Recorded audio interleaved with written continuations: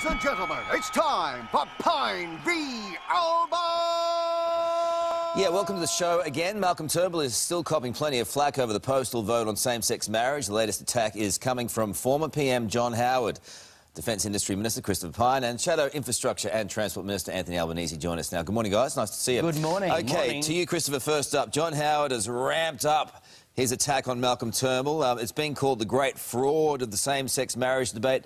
An attack by John Howard. It can be lethal. Well, Carl, John Howard's allowed to campaign as much as anybody else is, and he has an opinion.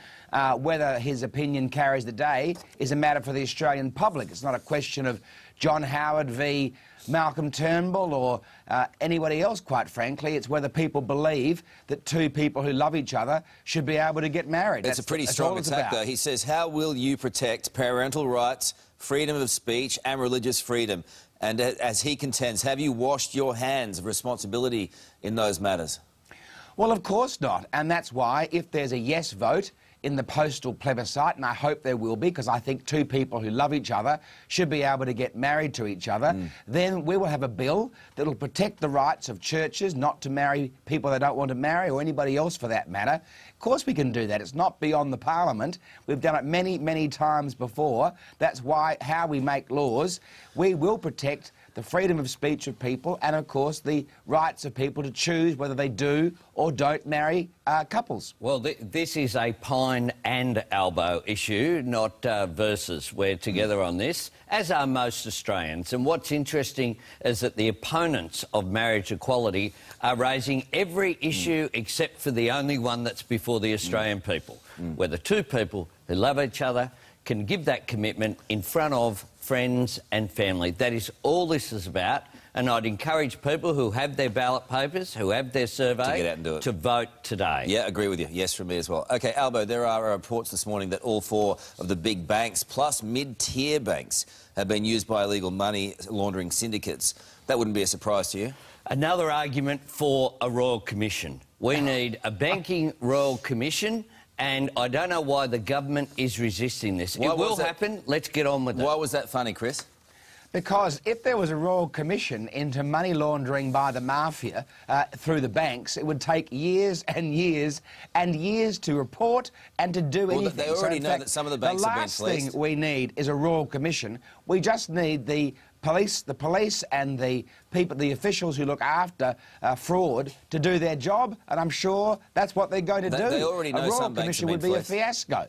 Complete waste of time. Well, they already know some banks are being fleeced. Good. Well, then the police should prosecute those people who are doing the wrong thing. They just don't know the extent of it. That's their job. But the Royal Commission's not going to get to the bottom of that. It's got nothing to do with it. I don't know why the government's determined to defend the banks. People know that we need a Royal Commission. Let's get... No, they don't. Let's get to the bottom of this. That's in the interest, frankly, of the banking and financial sector as well. Well, by the way, Chris's point on time frames, it would take a long time. Oh, that's a nonsense. The evidence before a Royal Commission comes out as the Royal Commission's taking place. And you can have government legislation and action while the Royal Commission is happening. We're getting on with it, Anthony. Labor wants to talk about it. Albo, Bill Shorten came under fire accused of lying about energy prices. Do you stand by his words? Josh Frydenberg claims prices have actually decreased. Well, let the public out there watching this show judge whether they think prices have decreased or increased. They all know that prices have increased under this government's watch. They said they'd fall. They've gone up. It just shows the government's out of touch. Was Bill Shorten lying? Not at all. The fact is he's in touch with the Australian people more than the government is. He's just making things up. Anthony, he made it up. We all know that prices have gone up. We all pay electricity bills. Why did Josh Frydenberg say that prices here in Sydney have gone up by $1? Everyone watching this in Sydney knows that that's not the case. Okay, Malcolm Turnbull said yesterday we all know electricity prices have gone up. Bill tried another Mediscare campaign 2 days ago. Okay. He made up for figures and he got caught again. Finally, guys, he can't be trusted. He's shifty. He knows that prices have gone up. Finally, a big victory. Big victory this week for significant media reforms over a decade passing in Parliament. Gee, it's taken some time. Chris, how do we know that there's not going to be too much power in the hands of a few? How can you safeguard that? Well, it's another big win for the government. We are getting on with our agenda. Now, media law reform. We have quite a list now in the last 12 months of significant achievements because we're working with the Senate.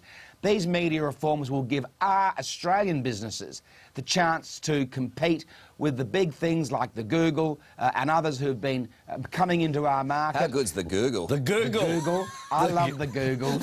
I'm big on the Google. You've been Googled, Christopher. Quite like the Intertube as well. I use that.